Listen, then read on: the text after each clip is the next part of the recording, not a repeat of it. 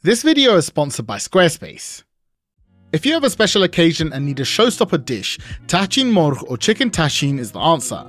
This stunning Persian dish has both the looks and taste to blow away your guests. The outer layers of crispy saffron rice surround juicy pieces of chicken, all coated in a mouth-watering tangy barberry gravy. Every single bite is filled with fantastic textures and flavours, and it has me drooling just at the memory of it. This showstopper of a dish begins by making a super flavorful chicken stock and reducing it to a gravy. You'll then make bright yellow saffron rice and assemble the two together before baking. On the stove, place a large stainless steel pot over medium-high heat. Once heated, add 1 tablespoon of vegetable oil, then you add pieces of chicken. I'm using chicken thighs, though any bone and cut works. You need 1 1/4 kilogram and fry these in batches to not overcrowd the pan. Place the pieces skin side down and brown them for about 4 to 5 minutes until they turn this wonderful golden colour. Flip them over and fry them on the second side for another 4 to 5 minutes. Browning chicken like this is a messy process, but the colour that the chicken develops adds so much flavour to the stock, so it's so worth it. Once they're browned all over, take them out of the pan and repeat with the remaining chicken. You should now have a load of rendered chicken fat and brown bits in the pan, and they'll make the stock taste next level. Now take 2 medium onions and slice them into thin slices about this big.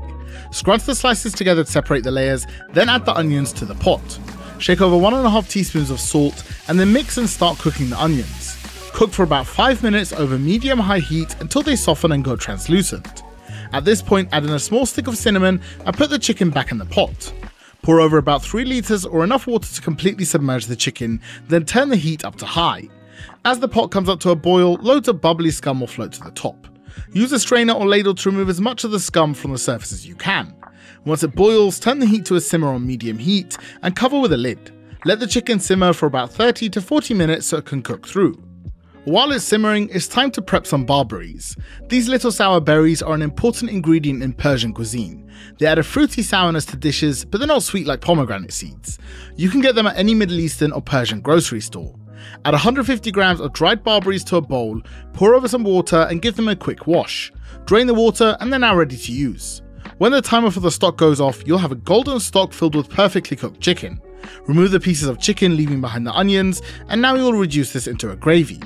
To flavour, add 1 teaspoon of black pepper, 1 teaspoon of ground cardamom, and then all of the washed barberries. Mix together well, then bring the temperature up to medium and let it simmer for 20 minutes. Of course, there's nothing stopping you from making the chicken and gravy a day ahead, but if you're doing it all at once, it's time to start the rice.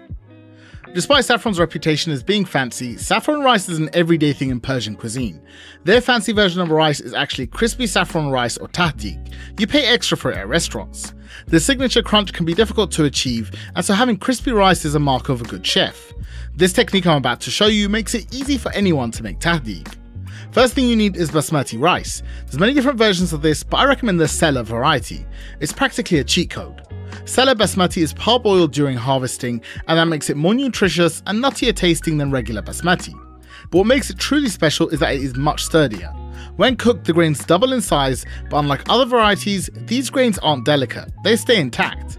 This is a game changer when it comes to making layered rice dishes, and since discovering it, we've completely stopped using any other type of basmati.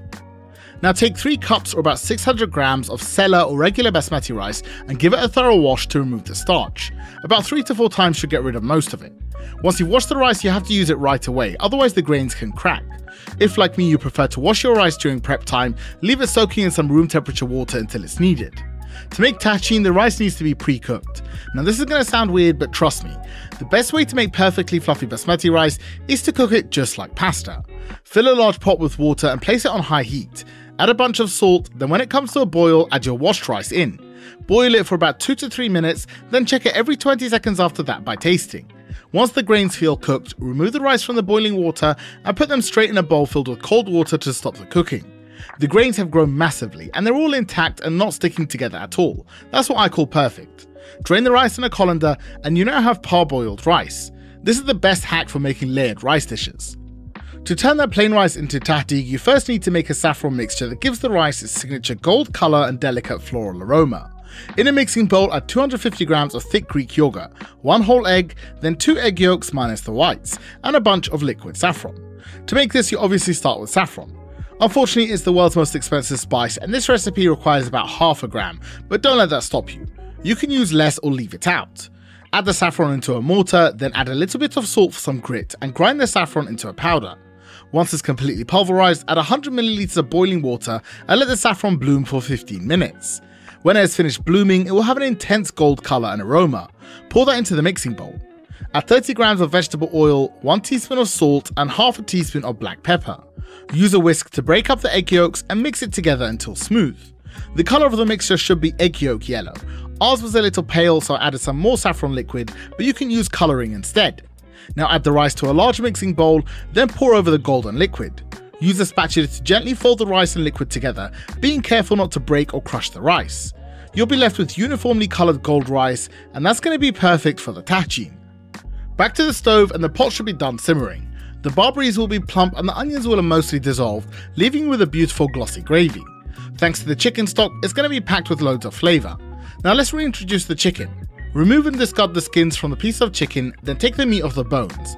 Tear it into bite-sized chunks like this. Add the chicken to a mixing bowl, pour some of the gravy on top and mix the two together. You want it pretty saucy but not soaking, so adjust it until it looks like this. The flavour of the sauce combined with the chicken make for an incredible combination. Set it aside as well as any leftover sauce. Before we assemble the tahchin, let's chat about how Squarespace, our sponsor, can help you share your passion for food online. If you've ever tried to set up a website, there are so many barriers that make it difficult to get started. Squarespace simplifies the entire process so you don't have to worry about designing a website or technical things like how to host it. All you need to do is pick a template and fill it with the content that you want. It can't be simpler to customize, and there's a massive library of pre-built sections that you can drag and drop onto your website in seconds. So if you want to share foods you love online, start building your website on Squarespace. Then when you're ready to launch, go to squarespace.com/MiddleEats to save 10% off your first purchase of a website or domain. Now to assemble the tahchin in the pot or pan you're going to cook it in. You'll get the best results by using something non-stick with curved edges, and you also need a lid.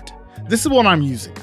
Add about 40 grams of vegetable oil to the pot or pan and then preheat it on the stove. Once the oil is shimmering, add about 2/3 of the rice to the pot. Spread it along the base and walls to fully coat them. Spread the rice to an evenly thick layer and ensure the bottom of the walls isn't thin, as this area can be delicate. Once you have a well-formed shell, add in the chicken. Spread it right to the edges of the shell and make sure the layer is evenly thick. Flatten it out and level it with the rice before you move on. Add the remaining rice on top of the chicken, spread it evenly, then flatten it out with the back of the spatula. That's the hard part done. Take 30 grams of butter cubes and place them evenly spread out on top of the rice. Cover the pot with a lid and then bake it in a preheated 180°C oven for 45 minutes. When the 45 minutes are done, remove the lid and then return the pot to the oven for another 20 to 30 minutes. When it's almost done cooking, head over to the stove to make some glazed barberries for garnish. In a small pot, combine 15 grams of butter and 2 teaspoons of sugar. Cook on medium heat until the butter melts and the sugar dissolves, then add in 50 to 75 grams of barberries. Of course, wash them like before. Mix these well with the butter and cook for 2 to 3 minutes. They're ready when they puff up and start rounding in shape. When the tahchin has finished its second timer, this is what it should look like. It should have crispy edges that are pulled away from the walls of the pot, and the top should have crisped and dried out a little. If the surface of yours doesn't feel crisp and dry, you can let it go for a bit longer.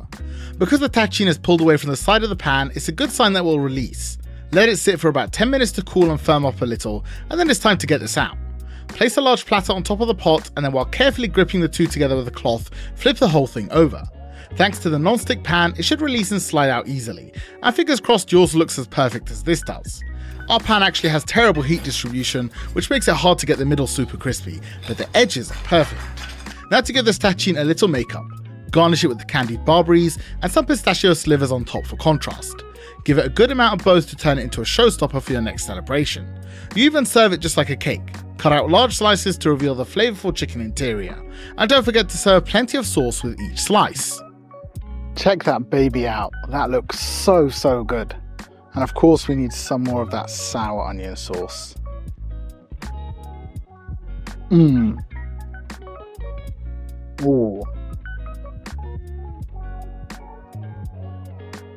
Oh man. It's official. Tahchin tastes as good as it looks. Those barberries add just the right amount of sourness. If you're looking for a new centerpiece dish, try this one out, or try one of the other ones we've made on the channel.